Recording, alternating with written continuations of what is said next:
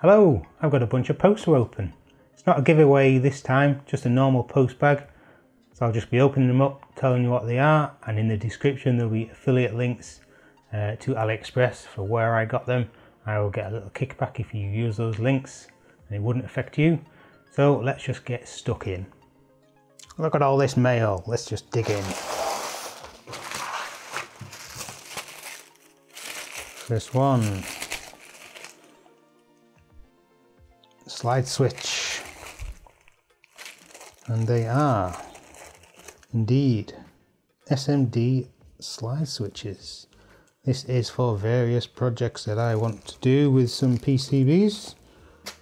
Little handy components.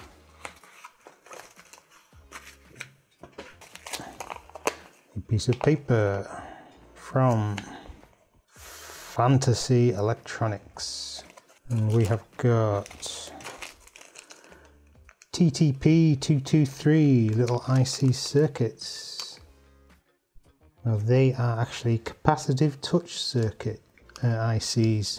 They are latching capacitive touch ICs. Usually get these on little breakout boards. I forget why I want these. I think it was just parts in case I wanted to make a little capacitive latching circuit on some embedded project. Handy little thing. What are these? These are USB to serial chips. It's the CH340Gs. Just a few of these to play with. Can't remember if it's the G or the C, which is the dodgy one. One's got an internal oscillator. We've got screw times 1. That's what she said. Yes, please. Oh, these are threaded inserts. These are M3 5mm. These will just go into 3D printed projects. What you do is you heat them up. Get one out. Yeah, you heat one up on your soldering iron. And then you embed it, you push it into your plastic part, and the metal heats and sets into the plastic, and then you've got a very solid metal fastening holder for an M3 bolt. What have we got? Integrated circuits. Something else, don't forget it. These are these little modules, the ESP-01 module. This is a relay module. Got a few of these now. Pins are well and truly stuck in. So this is a ESP relay module. So you've got the power in and the power out, the relay, and there's an ESP, which should be here. Here we go. This is an ESP-01. That plugs into there, and then you manage it over Wi-Fi and it will trigger the relay. This is just a reset button. In fact, there you go in writing, ESP-01S relay version 1.0. Don't know how much load they can take, not a lot I imagine.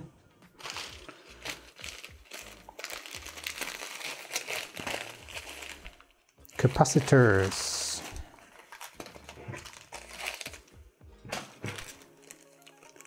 Oh yeah, these are small. These are 10.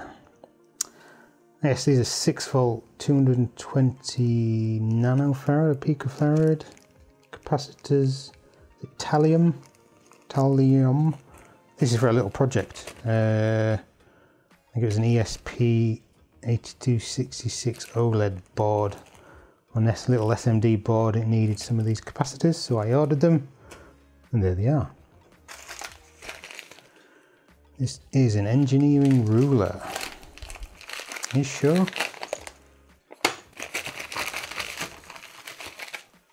That is not an engineering ruler.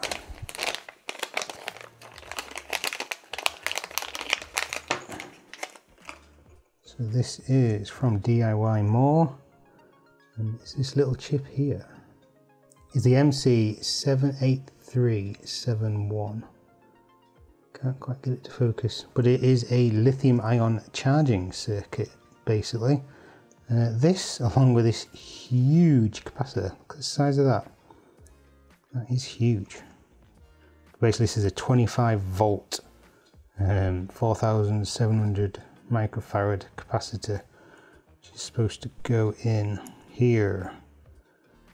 This is to manage the huge amount of loads that you'll get in, because it's supposed to be a solar charge controller, a very small one.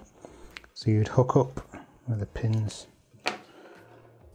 You've got your load pins, you've got your battery, and then this is where your power comes in. So they're assuming that you're going to put solar onto this.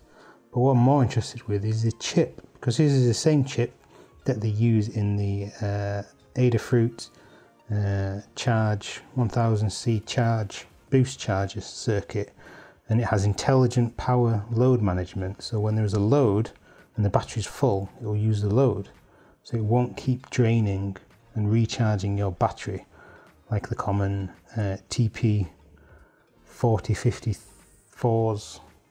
I've just had to plug in power to my camera because it was dying.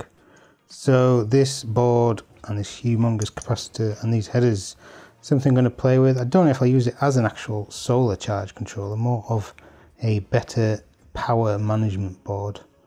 I've always fancied them, but they come way down in price now, so couldn't resist popping up there. The size of that is huge. That's the biggest I've ever seen. That's what she said. Oh, no, not that. Just come on.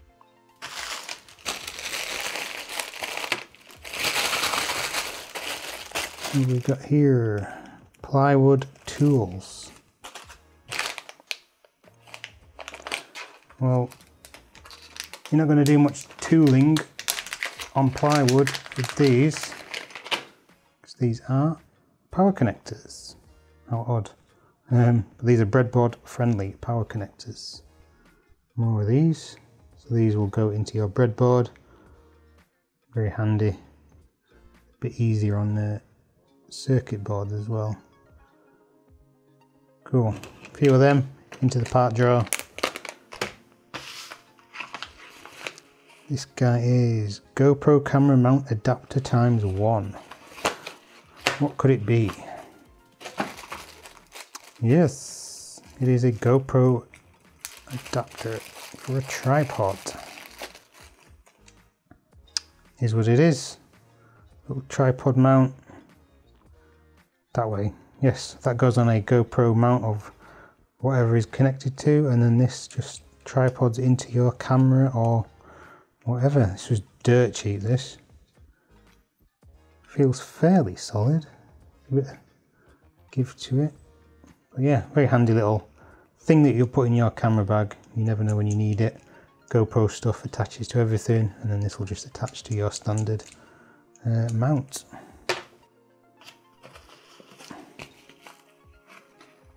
Speaking of TP4054s, there we go, 5 of them, 5 little chips. This is to repair something. Might even be one of those fake Lowland ESP-32 boards, I think. Pretty sure that's what they're for. Wait, what are these? Oh yes, cable winders. I know what these are. Wow, there's tons of them.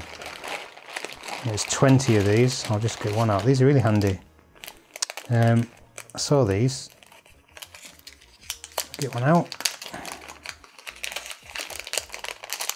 This is basically cable management. So these little guys you would stick on your dash or behind your, it's for your car mainly, going on steering wheel, or you could have it on your desk and stuff. And then a USB cable would clip into there. Let's see if I've got one. So you've got this mounted to some place, you've got your USB cable, it just clips into there and doesn't go anywhere.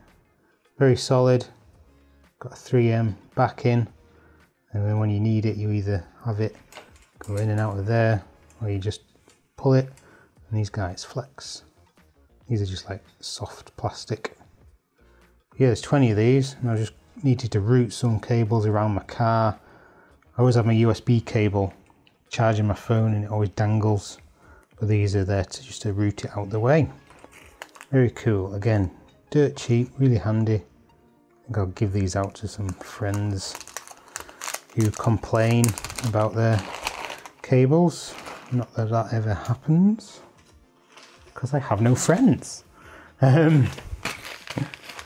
Jokes. Alright, plastic sheet, plastic sheet. Do not order a plastic sheet. What I did order, yeah, these are header pins. There's less than what it appears. Looks like a lot, but in fact there's only 10. If I can get into this thing. Because they are double 40 pins, double headers. Use these handy and you just snap them where you want them.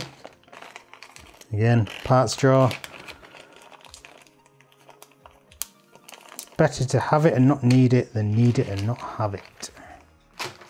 Go there, and this is a PCB SMD solder test kit. Wow, I bought this a while ago.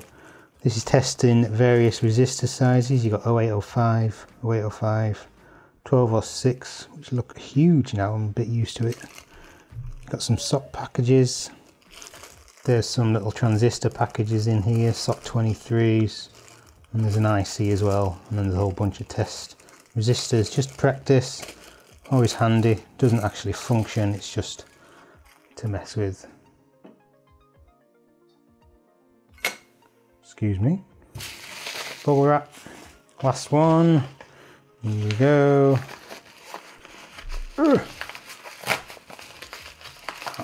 That's in tight. Don't you dare.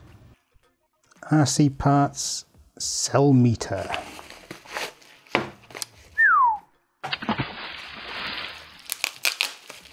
And that's what it is. It is a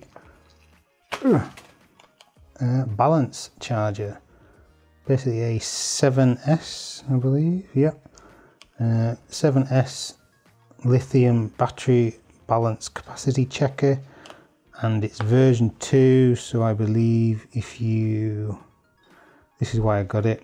Yeah, if you long press one of the keys, it actually balances up to 7S packs. So when you're charging them, it will balance charge as well. Very handy. I want to play with that. Eventually, I want to get some kind of solar power wall. Get some free energy going into my maker shed. That's one thing that I think I will need. And that appears to be it. No giveaway this time. But if you've made it this far, thank you very much for watching. Cheers, guys.